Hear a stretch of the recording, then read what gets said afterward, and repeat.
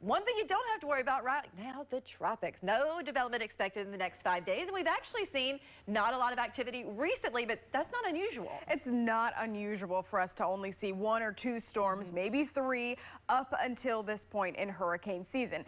June and July typically very inactive. But as we get into August and September, we know that we see that big jump in the tropical activity. And between the 2 months, 61% of all named storms typically form in August and September, with the peak of hurricane season being September 10th. Then we see a drop off after that. So we just got into August. We are going into September. We know that most of that activity is yet to come. It's just the past couple of years that have us kind of on edge, right? And we've only seen 3 storms this year so far. But when we look at the past few years, last year up until this point, we had 5 named storms already. The year before that, 2020, we had already had 8 named storms.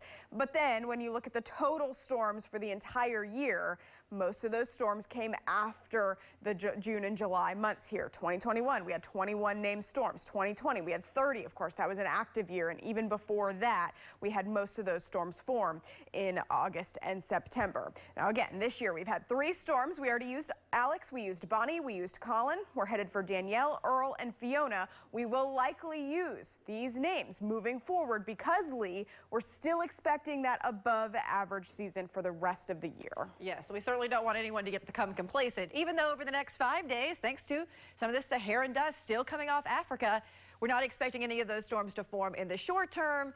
Second half of August and September, we'll get much more active.